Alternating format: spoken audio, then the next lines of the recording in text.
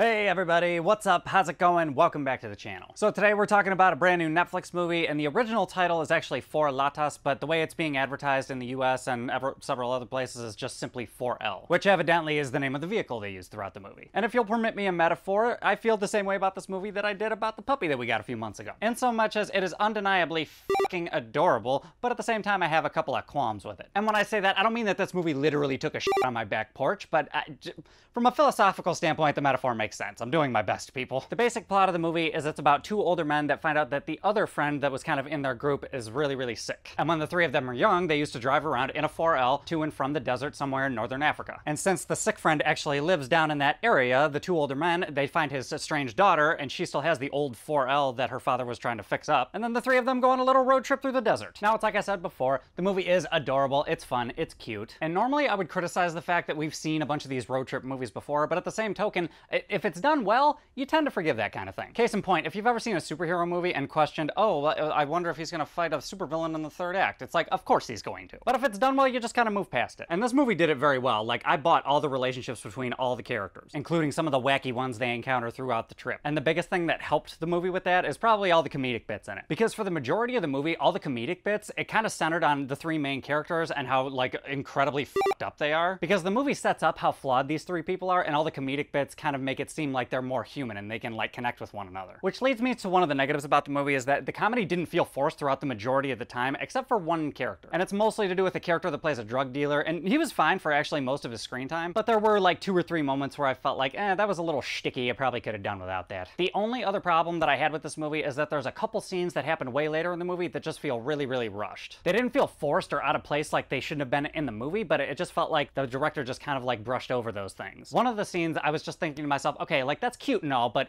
is this really the time and place that we can like dwell on something like that? Like, I don't know, why? And that scene also paved the way for something else that happens a few minutes later that felt even more rushed, and on top of that, they just kind of swept that portion under the rug. I apologize for using such vague terms, I just don't want to give away specifics because I don't want to ruin the movie for anybody. But besides those things, I had a lot of fun with this movie, despite the fact that we've seen this plot before. Because like I said, the comedic bits worked very well, the character development worked very well, some of the characters that get introduced are kind of fun, and on top of that, the soundtrack was actually really good, and the movie had a good pace, and I liked the way it ended. Like, there's a lot of really, really good things that happen in this movie. So overall, I would say I had a pretty good experience with this movie, and I think for a score out of 10, I think I'm gonna give it something like an 8.6. Sure, the movie has a couple issues with a slight lack of originality, but overall, it was fun, and I like the characters a lot. I think a lot of other people will like the characters too. But anyway, guys, those are my thoughts. What are your thoughts? Have you seen this movie? Have you heard of it? Hop in the comments. Let me know what's up. Other than that, if you like this review, give me a like, subscribe, hit the bell, do all that other happy horse shit, and I will catch you guys later.